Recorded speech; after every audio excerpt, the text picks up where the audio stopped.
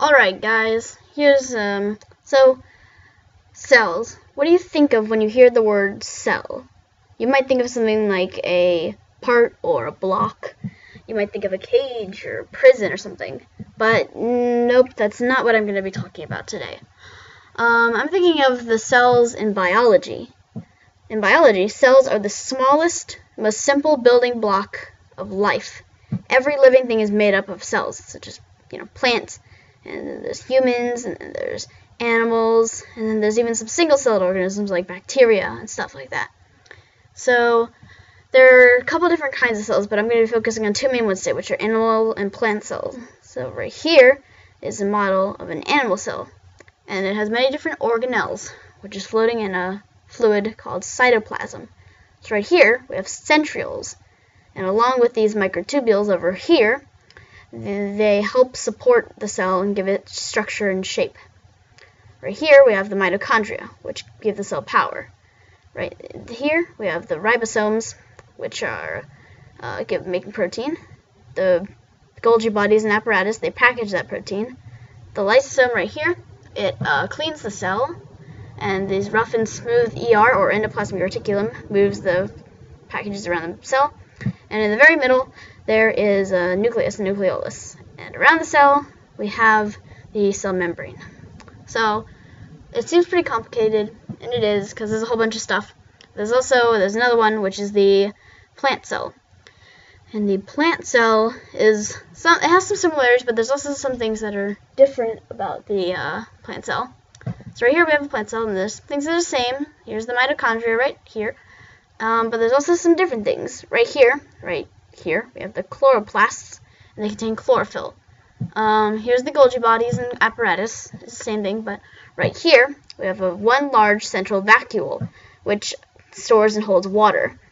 Here's the rough and smooth ER, or endoplasmic reticulum. Here's the ribosomes, right here. Here's the nucleus and nucleolus, which is the command center. And on the outside edges, we have a cell membrane, but there's also a cell wall, which keeps out everything. So membrane's like members only, cell wall is just keeping everything out. So this may seem a little confusing, but don't worry, because I've prepared a Venn diagram. Right here,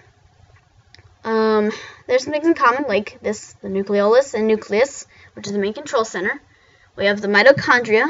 I just made them look different, just did the same thing. Here's the smooth and rough ER, which packages, or endoplasmic reticulum. Here's the cell membrane, members only. Here's the Golgi body and Golgi apparatus right down here.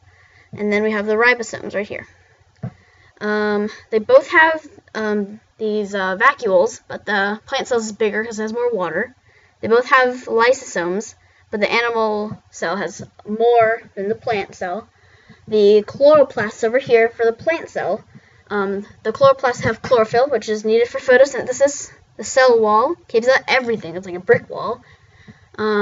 These microtubules down here, if you put 9 in a cylindrical shape, you get a one of these. And then, yeah, maybe this can help you understand. But cells, you might be wondering right now, or here's a question, how big are cells? Well, to tell you, they're really not that big, because the average cell, depending on what type of cell it is between 1 and 100 micrometers long. And 1 micrometer is a millionth of a meter. A millionth with a TH. That is pretty tiny. So depending on how big your foot is, for example, this is my foot inching towards you right here. The average little toe on your foot, the average little toe has about 2 to 3 billion cells in it. Yeah, that's pretty amazing. So you might be wondering, hey, how many cells are in my entire body? Well, it's about 10 trillion cells in your entire body, or about 10 to the 12th power. That's more cells than people on this earth. So for another example, there's a human hair right there, one strand of human hair.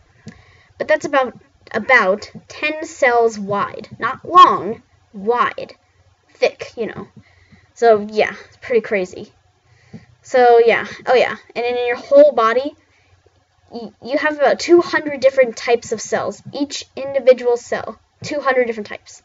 So you may not think much about yourself, you may not think that you're very unique, but each one of your cells just makes you a very complex and unique person. So thank you for watching, and I hope you enjoyed this video, and I'll see you next time.